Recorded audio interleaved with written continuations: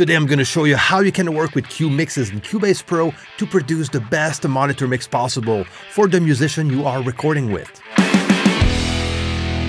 Hey, what's going on? Chris Elim here from Mixdown Online. Now, before we jump in, if you want to improve your mixing workflow, I'm going to encourage you to download my free mini course on how to build the perfect mix template. In that free mini course, I share with you how I build my own mixing template that I use all the time when mixing a new song. And I also give you a free Cubase mix template session for you to download, again, entirely free. And that is not only for Cubase Pro, other versions of Cubase are also supported. So check it out, the link is down below. Okay, now let's jump in Cubase and talk about Cue mixes. Okay, so now the first thing I'm gonna do here, I am gonna open the control room because the Cue mixes work with the control room active. If you don't have the control room active, just activate it and start working with the control room. Now, I'm going to leave a link on top on the video that I've made on the control room itself. It's a powerful feature. It's like one of my favorite features that we have in Cubase Pro. So if you want to know how to activate the control room, click on F4 to open up the audio connections window and make sure control room is active. On the top right, you will see the control room tab, and just make sure to activate it, and that will open this window. Now, if you want to know more about the control room, check out the other video. Okay, now I'm gonna make sure that I have a Cue mix that is active. Now, I already have one right now. If you want to add more, or you want to add your first Cue mix, you just need to click on Add Channel, and you will have all the Cue mixes available for you to create. In my case, I have 3 more available Cue mixes. That's because I already have one in my session.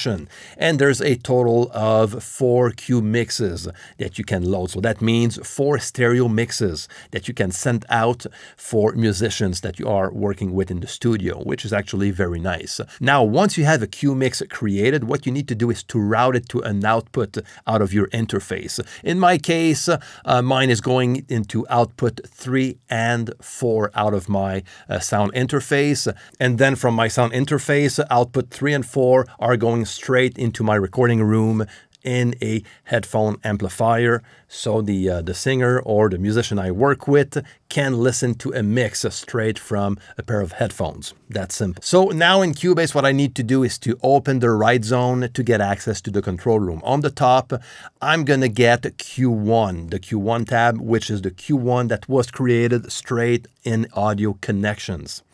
And then I'm going to make sure I activate this Q1.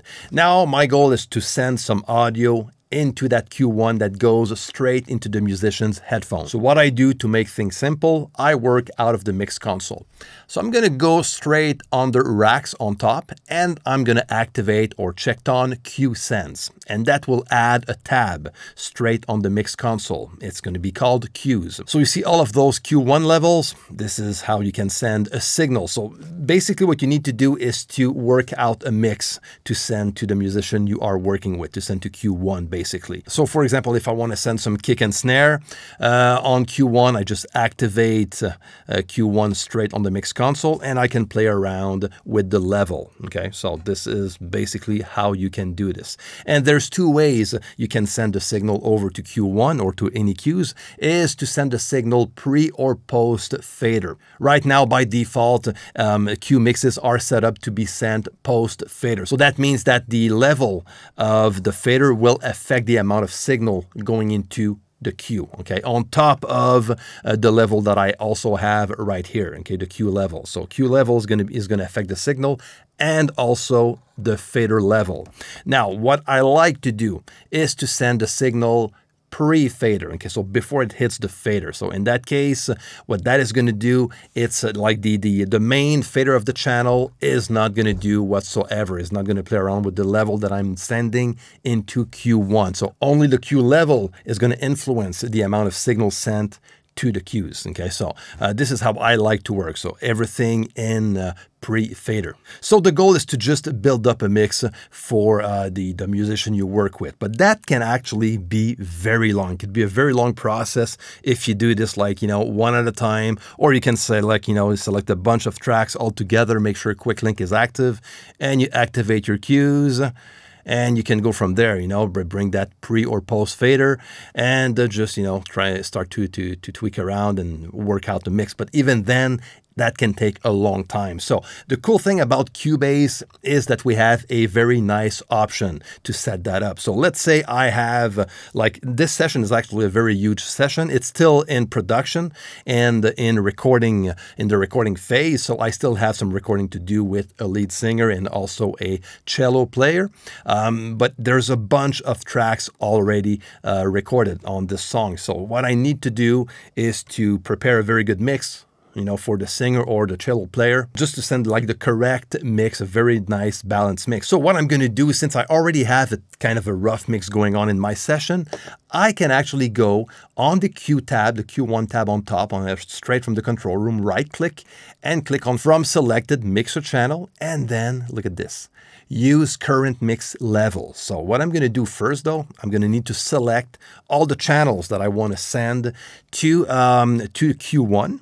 And I'm going to use the same mix that I have right here in my session. So let me select all the channels that I have, and then I'm going to show you other options you can also do. So first I'm going to select all of my channels that I want to send out. So there you go. So these channels I want to send over to Q1. So I'm going to right click and click on from selected mixer channels and click on use current mix level. So that will set up all Q levels to the same level as the fader levels, which is very powerful. Then I'm going to go back on Q1 and right click again.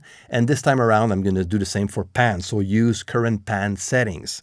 And that will do the same for the panning of all channels, because you can set up the panning on each Q sends also, which is quite nice. Then since all of my channels are still selected, I'm just going to activate Q1 out of these channels. And that's it. Let's have a listen. Okay, I'm just going to put on my headphones. And what I'm going to do here, if I go down the control room, I have the source monitor mix, which is usually what I use to listen to my mix. But I can also monitor C1, which is the Q1. So this is a very good way to monitor the mix you are sending out to the musician you work with. Now, in our situation for this video, you are the musician, okay, or I am the musician also. So I'm going to click on C1, and what you are going to hear in the video is the actual C1 or Q1 mix. So let's have a quick listen.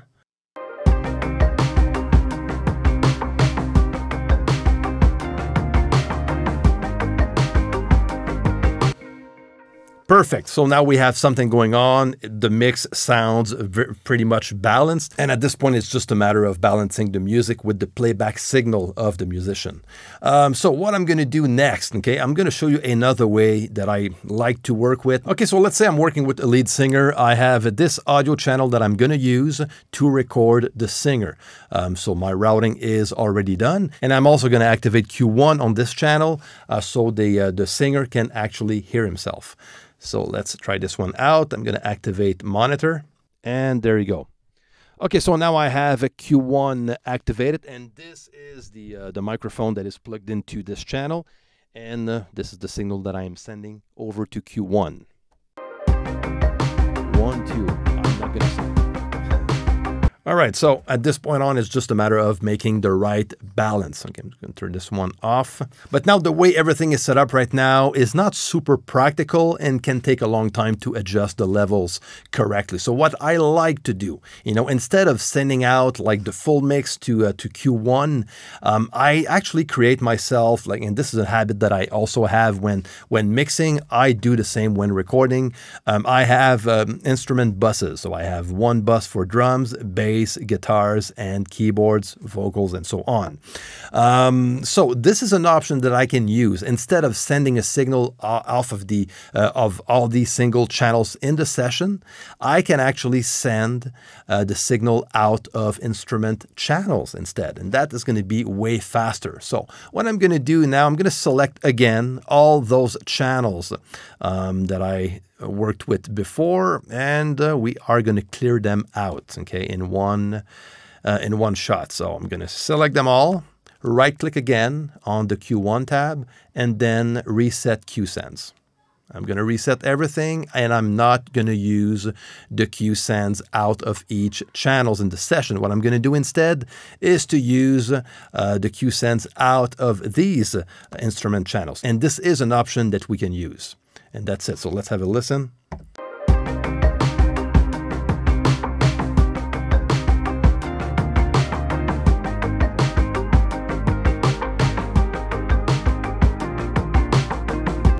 So this way, if I want to bring down the full mix, I can just bring down all the cue mixes all together by selecting them all and making sure cue link is selected.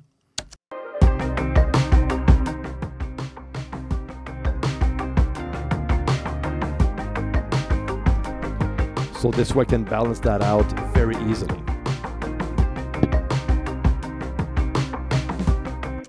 So you get the idea. So if the singer or the musician tells you that the drums are too loud, for example, you can just bring down the drums. So it makes it very fast to tweak out the full mix for the cue send. Okay, so this is a very cool way to do it. You can also bring those out and use a music, like in my case, I have a music group, which are all those channels, all the instrument channels going into the music group channel, and this is the one that I am sending out to Q1.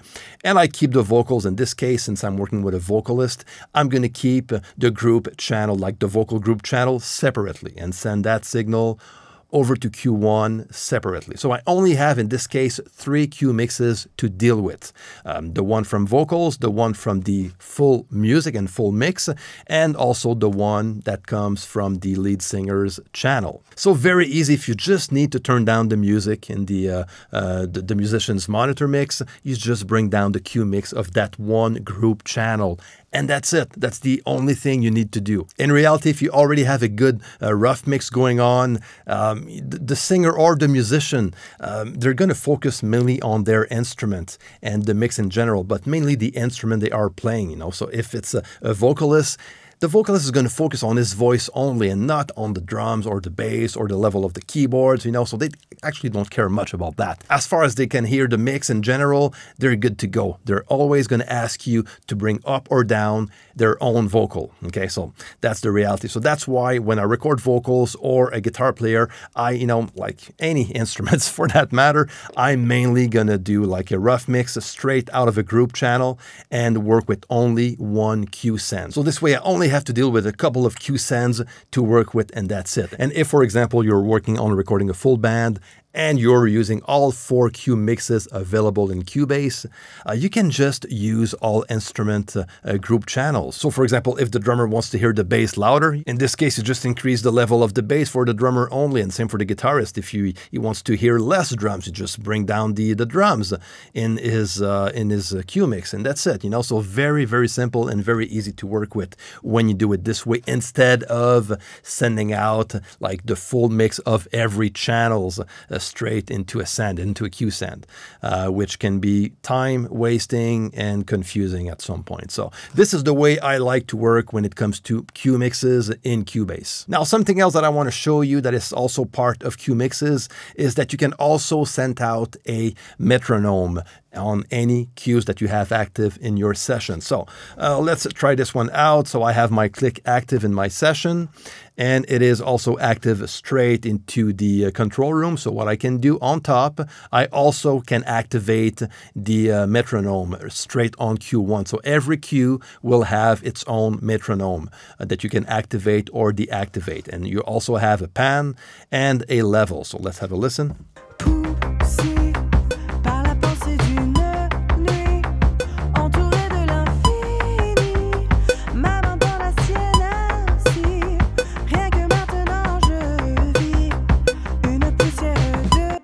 All right, and the cool thing also is you have the talkback option. And I love working with the talkback from Cubase, and this is what I usually do in my case. And the talkback is right here at the bottom. So if you want to set this up, click on F4 again. Let's go back to Audio Connections and back on the Control Room tab.